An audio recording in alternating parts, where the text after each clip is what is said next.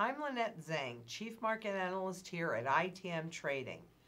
And you know, if you don't hold it, you don't own it is a huge motto for me, which is why I'm here. Because we at ITM Trading are a full-service physical gold and silver dealer, but really specializing in those custom strategies to help you survive and thrive the reset that frankly it should be pretty apparent to everybody that we're walking through.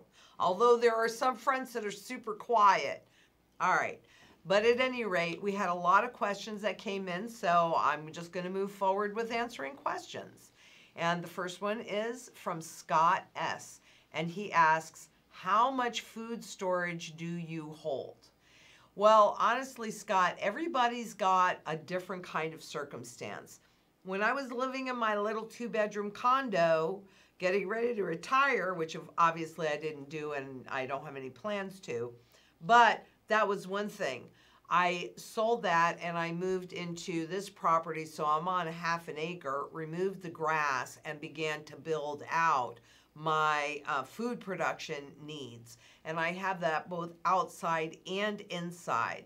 So there is a level of storage that I hold primarily in sprouting seeds, particularly broccoli sprouting seeds, because you can rinse it for 3 days and you have some really good nutrition. But you have to look, everybody has to look at their circumstance. I would say if you were saying how long should you plan to feed yourself and your family and whoever else you want to feed, I would be looking at 3 to 6 months worth of food production or worth of food storage. That's what you should have. And I think we all got a kind of a taste of what happened when all the grocery store shelves went bare. If you have the ability to grow your own food, which you can do in a small space as well, just with like a typical shelving unit and a fish tank on the bottom and then trays, you know, you should do it so you always have some fresh food, but basically enough for 3 to 6 months. And Tony Blaylock asks, can you do a refresher course on Triffin Dilemma? Now, some of you may not have heard of that. It really has to do with the world reserve currency, which at the moment, technically, the US dollar is the world reserve currency. And what that means is if you are a government, a corporation, or an individual going outside of your borders to buy anything, oil, lumber, steel, food, whatever it is, you have no choice but to use the reserve currency to do so. And I know that's been changing, but the Triffin Dilemma is the conflict of economic interests that arises between short-term domestic needs and long-term international objectives. And it's one of the reasons why you see, well, in the US, but this would have been true at any currency that's the world reserve currency. This is part of the reason that world reserve currency countries will typically run deficits because they're basically supporting in some ways the rest of the world. But that's what the Triffin Dilemma is. It is the conflict that arises between short-term domestic and long-term international objectives. And Sheryl asks, oh, a tough question. Okay. We are retired and wondered what is the best and safest country to move into. Where would you go if not in Arizona? Well, Sheryl, that is a really tough question, and I don't really have a great answer for it. However, I do know some people that have found Panama to be a better country, but I don't think you can really go anywhere and be immune to this. This is a global economic shift. So, you know, you have to decide that for yourself. You know, I'm here in Arizona because this is really where my parents, when they were still with us, they chose to come, and a lot of my siblings and my children do better around their family. So that's why I moved to Arizona. But I also like the fact that we really don't have any big natural disasters, some haboobs, which are big, massive windstorms, and those are bad enough. But we don't get things like earthquakes or hurricanes or things like that here. So I'm more comfortable with that. And we have a 12-month growing season. So that kind of relates to the other question about food. I can grow something all year round. It's a very tough question. I don't know if I answered it adequately, but there you go. And Lloyd Ruskin asks, hi Lynette from Manchester, UK. Hi. Any thoughts on the switch between silver bullion into gold at the moment? Currently sitting on mainly silver bullion. Well, you know, I have a diversified portfolio. But if you were to ask me, well, what's the lion's share of your portfolio in? I would have to say without any kind of doubt at all, it's in gold. And I think that look, anything physical, there's a finite amount of it. But gold is the primary currency metal. So, and I don't know how much silver you're sitting on, but you definitely need gold because that's what they reset the currency against, is against gold. And when I've done studies, which I have, on what happens and how both silver and gold perform during hyperinflationary events, frankly, gold always outperforms, but I think that is primarily because it's the metal against which currencies reset. So I don't think I would wait, Lloyd. I mean, you definitely want silver as well, but you want to look at that for your day-to-day functioning. And if you've got way too much silver, just go ahead and convert. If I were you, you do what you're comfortable with, but I would definitely be converting some into gold because you've got to have a position in gold. And I wouldn't be waiting because that's what the central bankers are gobbling up just as quickly as they can.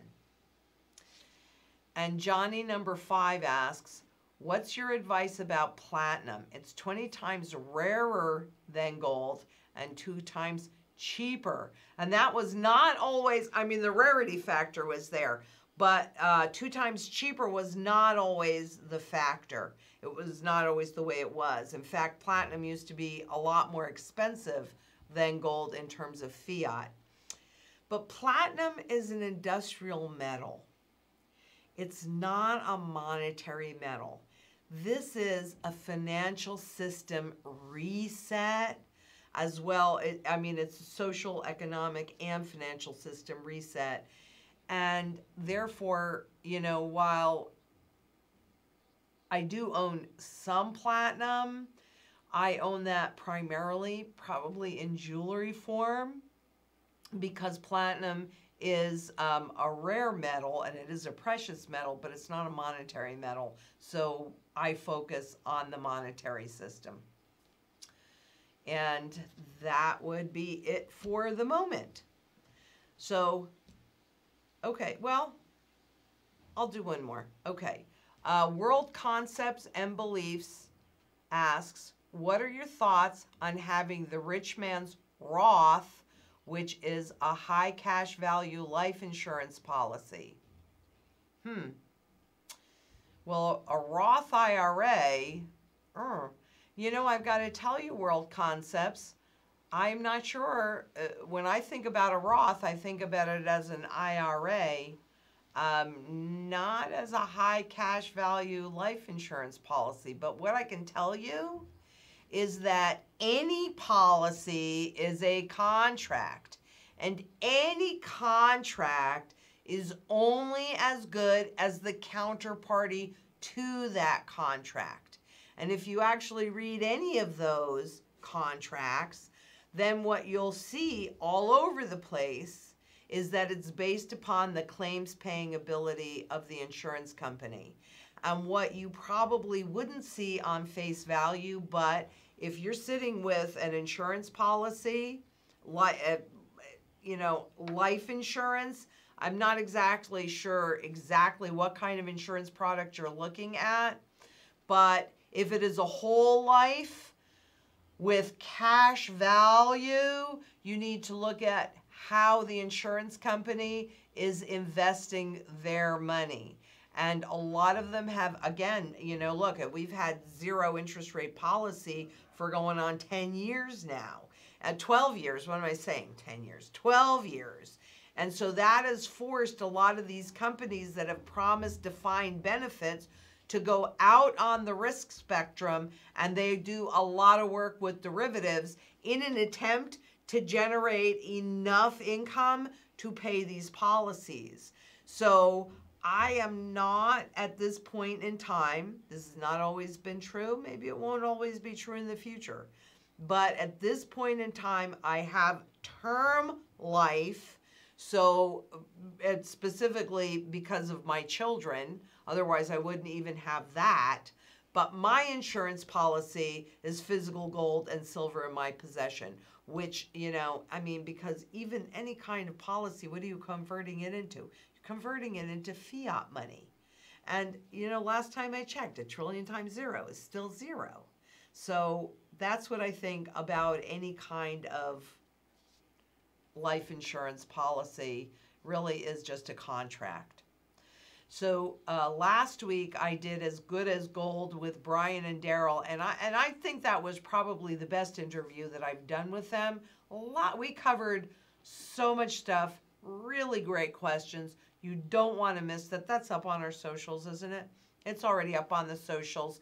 And this week we am with Dustin Nemos. It's actually tomorrow because I'm recording this today, but he is my favorite millennial. We have a lot to talk about, and I know I always get a lot out of those interviews, so I don't think this one's going to be any different. Next week, I'm going to be on with Mike at Rethinking the Dollar, and I've done that one before as well, and he's a great interviewer, so I know that's going to be good. We've got a pretty nice roster coming up. But if you have any questions about this or anything else, just go ahead and send them in to questions at itmtrading.com. And, you know, another alternative, if you're working with one of our consultants and you have a question, just give them the question, they'll send it in to me, and we're going to start doing a piece where it's just client supplied questions from the consultants. So that's another way to get it. But if you want to talk to one of us, just click that Calendly link below, set up a time to meet with your consultant, and if the times are not available, call us, 888-696-4653, because we love human contact, and we'll set a time that works for you. Of course, this and all the other videos we do are also posted on Facebook, as well as Brighteon. And if you like this, please give us a thumbs up. If you haven't subscribed yet, just go ahead and subscribe and hit that bell, and we'll let you know when we're posting a new video.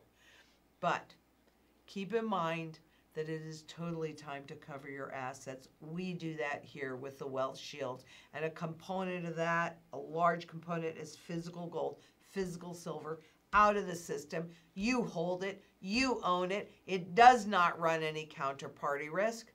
And until tomorrow, please be safe out there.